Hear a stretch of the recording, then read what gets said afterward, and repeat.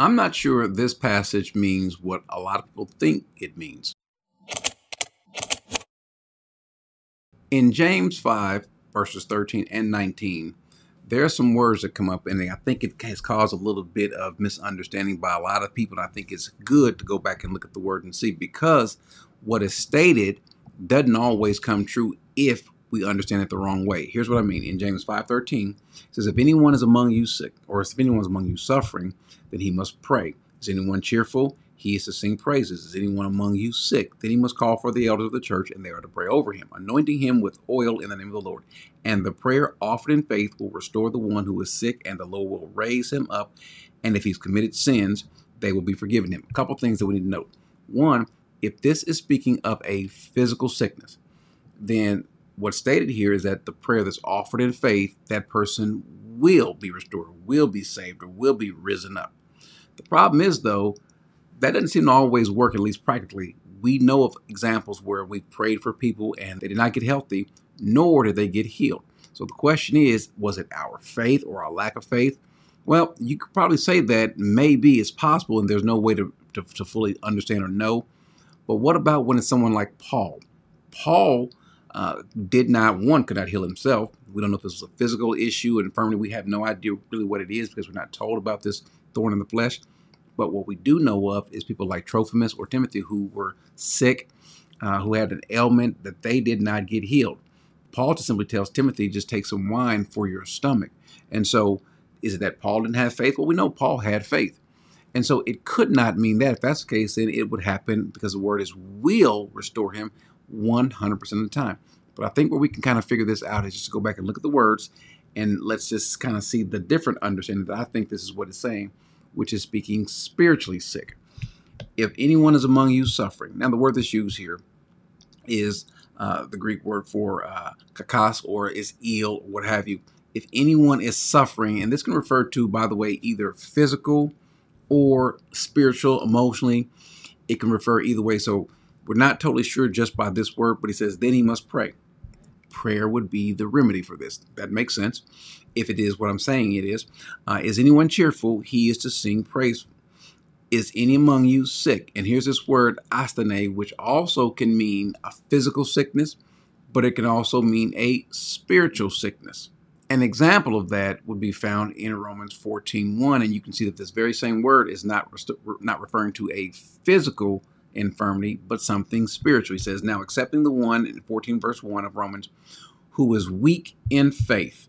And the word for weak in faith is that very same word, astheneo, but not for the purpose of passing judgment on his opinions. One person has a faith that he may eat all things, but he who is weak eats vegetables only. And so the word that's weak here is still the word for weak. He's not speaking about someone who's physically weak. He's speaking of someone who is spiritually weak. And so this word can be also used to describe someone's spiritual state. So let's go back to it. And so it says in verse 14, is anyone among you sick?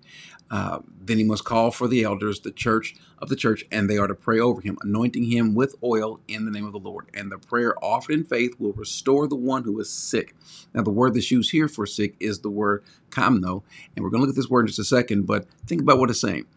If this means a physical sickness, in the sense that it will restore him. But if it's speaking of a spiritual sickness, in other words, maybe not saved, well, then a prayer offered in faith, that will happen, that will remedy this situation 100% of the time. If it's a physical issue, well, then we've seen examples, one in our lives, but also in the Bible, where it does not work 100% of the time. And so if this is to work 100% of the time, then it has to be referring to something spiritual. The one who is sick, if there's prayer that's offered in faith, then it will restore him. And then also look what it says to keep in mind, or to kind of back up what I'm saying, and the Lord will raise him up. What do you mean raise him up? Well, that seems to be indicative of someone's spiritual state. And if he has committed sins, they will be forgiven. Well, if a person is sick and you pray over the person and that person gets well, that doesn't always have anything to do with them being sick. I mean, being forgiven of sins. Now, what does cause or brings about a forgiveness of sin? Well, this prayer and faith, which is what we are talking about, this faith in Christ. And I think this is what this is speaking of. Why? Again, this kind of all makes sense. This person who is sick, the Lord will raise him, and if he has committed sins, they will be forgiven. Therefore, confess your sins one to another and pray for one another so that you may be healed. And so this seems to be, and as far as I see this, as relating to someone's spiritual state, not their physical state. And the reason why I'm bringing this up, because there's another aspect of this passage that also can kind of get a little bit muddled, because it also relates to a few passages later in verse 19. In verse 19, as a matter of fact, let's go there first. It says this: "My brethren, if any among you strays from the truth, and one turns him back, let him know that he who turns a sinner from the error of his ways will save his soul from death, and will cover a multitude of sins." Now, the question is he speaking about believers? Because if he's speaking about believers, then that also proves that these believers can wander away from the truth and lose their salvation. The problem is, though, a couple things. One, he says wanders away from the truth and someone brings him back. That person is called a sinner. The Bible does not refer to believers as sinners, though they may sin. The Bible doesn't call believers sinners. So he says, let you know that whoever turns this sinner back will save his soul from death. And so clearly speaking about a spiritual death. But it says, if any among you, this word tis ein humain. So if there's any among you, it could have easily just said, if any of you. But why use the word among you? Because it's not referring to the believers. Is referring to the people that are amongst the believers. Similarly, the way that you would go to church, and you'll find someone there. Everyone in church is not saved. And so you kind of speak kind of as a whole to everyone, knowing that there are some people there that are not saved. The same word among you is also used in verse 13. In verse 13, it says, is there anyone among you tis ein humain? So is there anyone among you? Again, speaking to the believers, if there's anyone amongst the believers who is suffering spiritually speaking, what will save them? The prayer of faith. It's the prayer of faith that will bring them salvation. And matter of fact, notice the word that's used here. When we're talking about the prayer of faith and bringing about salvation, the word that's used here for restore is the word sose. This is the word for saving. This is where we get the word soterion from. These two words are part of the same root. So here we have James saying that this prayer in faith offered up will, without question, will restore this person.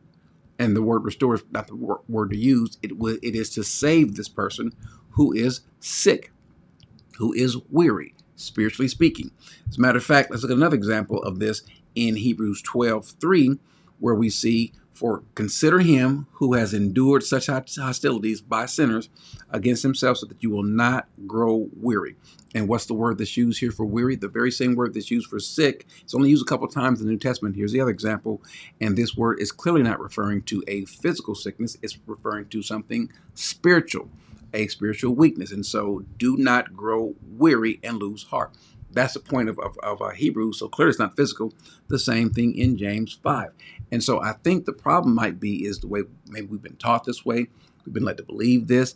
Maybe we've had pastors that didn't actually kind of go through and exegete the text, didn't kind of delve in and see what the words that are being used, because some of these words could be used interchangeably. Now, the way they are in English, they're perfectly fine.